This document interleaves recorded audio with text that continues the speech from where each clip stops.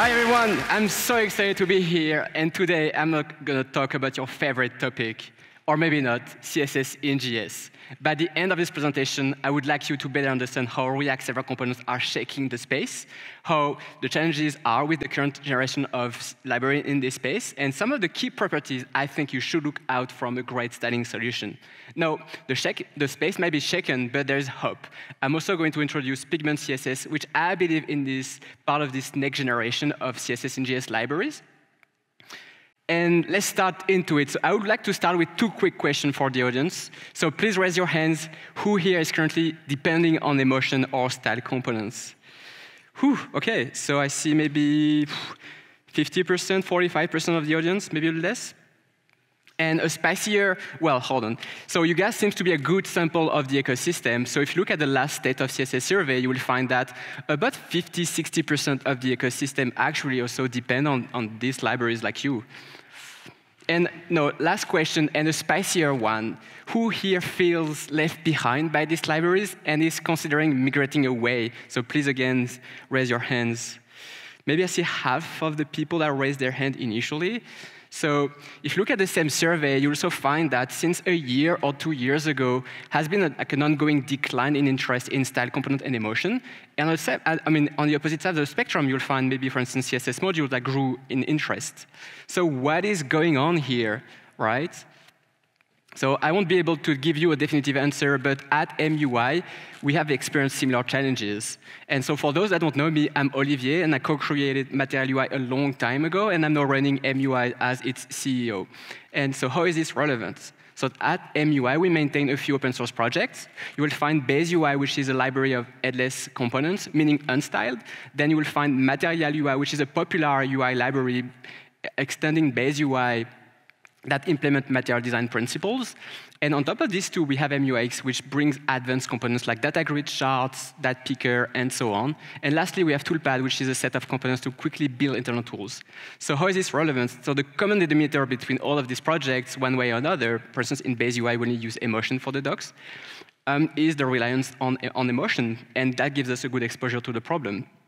So the first thing you're going to see is bundle size. So when you install style components, you subscribe by default to 11 kilobytes of JavaScript, plus 4 or 5, depending on the theme object that you need to carry around in your application. So in total, it's like 60 kilobytes, which is about a third of the bundle size of React in the bundle. So it's not the end of the world, but you still have to ask yourself, is this really needed? Like, do I need to carry this around? And the second one, performance issue, I think this one is a larger hit, is with the runtime impact.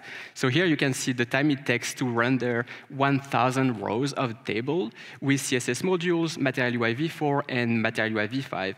And you can see that in v5, we use emotion. In v4, we use GSS, and CSS module is much faster. There's like a significant cost here. So you can't really effectively use emotion without virtualization for these use cases. Now, let's say you still add virtualization. This is our data grid rendering 100,000 rows with CPU throttling enabled. You can still see blank screens. So what's going on here, right? So if you look at the flame graph or like the timeline performance, you will find that about 14% of the time is spent rendering again and again and generating the same emotion styles. And so in theory, you could have 15% less blank screens. And I think if you use these components for analytic use cases, that matters. You really want to solve that. And if that wasn't enough, also hear this from you. Here's a user that is loving to use the ESX props, but is struggling with the performance of it. So that was for performance. The more recent challenge is with the React server components, where today nor emotion or style components are compatible with it. And the key blocker for them is the context API that is not available on the server, or maybe, I don't know, yet, or maybe ever. And there's also a portable workaround with the cache API, but we don't really see movement happening there, so we are stuck there. So this problem feels too important for us not to do something about it. And this is what we started to do at MUI about a year ago.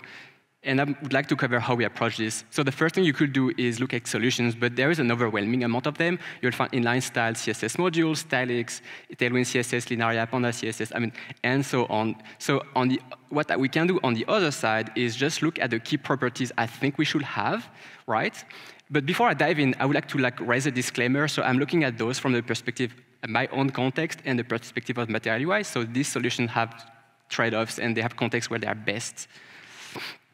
So the very first thing I think we need is style collocation, meaning having the style in the same file as the HTML. And I think that this brings great benefit. It minimizes context shifting.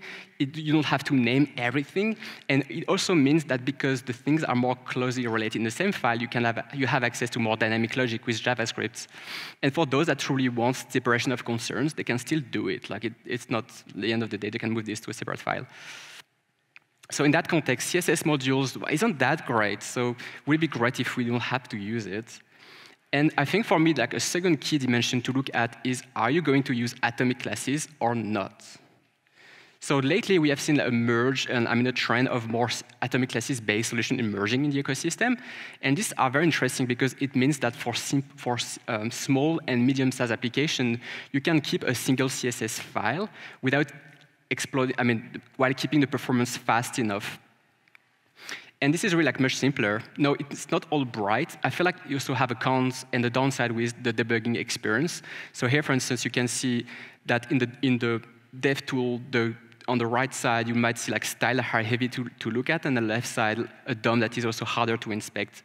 So for me, the best user experience was the one we used to have in Material UI before, where we could simply look at the DOM and see very clearly how the style are structured and inherits, and then from there you can customize. So I talked about medium-sized application, but what about large one? So I think atomic classes works for large application as well, but as a very significant condition, which is you don't use nested selectors, or at least you use and you keep them very much in check, otherwise it completely breaks down. But I believe nested selectors have nice use cases, so I want to still be able to use them at scale. So to scale the application, I believe that even with atomic classes, you need to have granular style loading. And what I mean by this is only loading the CSS of the component that are on the page. But once you get granular style loading, do you still need atomic classes as much, right? So you don't really have to trust me. You can also trust Sebastian Markbeg, which is the former React tech lead on the team. And here's a quote highlighting the need for why you need granular style loading. You can rewatch this after my talk. So if you look at the space here, there's basically two kinds of solutions. I think if you look at emotion style components, CSS modules, Linearia, they are great story in terms of code splitting. But if you look at the more recent atomic classes solution emerging, it's harder. At least today, they don't have this built in. And I think for me, another key dimension is familiarity. Do I have to learn a new API? Or can I rely on my existing CSS knowledge? I don't want to have to learn a cheat sheet. Maybe I'm a designer, or maybe have limited bandwidth in my memory. So, and the last dimension for us, has been the most, let's say, structuring has been backward compatibility. We've experienced firsthand when moving from GSS to Emotion in V5, how painful it was for the community to migrate. So what if the solution we were coming for only had to replace imports? Wouldn't that be amazing? And I think, honestly, the style components is just fine. So what do we do from there? I think this is where Pigment CSS steps in. It's a new CSS-in-JS library that we have been working at MUI for the last 12 months. No, I know what you're thinking. You're joking. Oops, sorry. Not another one? Need the audio. You're joking. Not another one? Oh, right? For God's sake, I can't honestly. There's so many of these. So why are we doing this, right? Couldn't we just use an existing libraries? And maybe not, we'll see. So I think what's very interesting for us to do is map the space. If you take on one side how costly the migration is, and on the other side axis, you plot how much we rely on the bundler and how much we are close to CSS, you will probably find this space. And that's what happening, how the solution already displays themselves.